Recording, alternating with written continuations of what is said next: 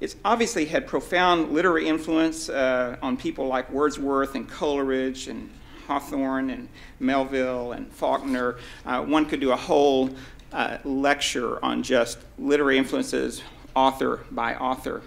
D.H. Lawrence, who was hardly an Orthodox Christian, he wasn't, once said, "I had the Bible poured every day into my helpless consciousness till it came almost to the saturation point."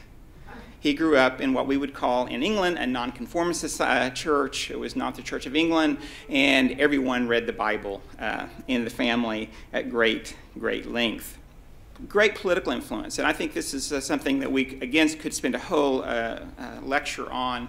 If you go through the political philosophy of Abraham Lincoln or his speeches, you see that it's profoundly influenced by the language, the thought, and the ideas of the King James Bible.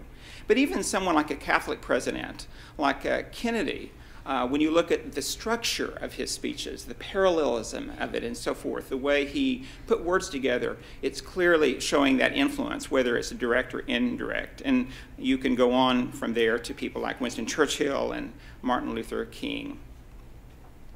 In the beginning, I believe we had a masterpiece here, an amazing book that is easily argued to be the most influential book, not just the most influential Bible translation, but the most influential book ever published in the English language. That's the claim of Bartlett's Bible quotations. They have a whole book just of Bible quotations, and they argue that that is the case.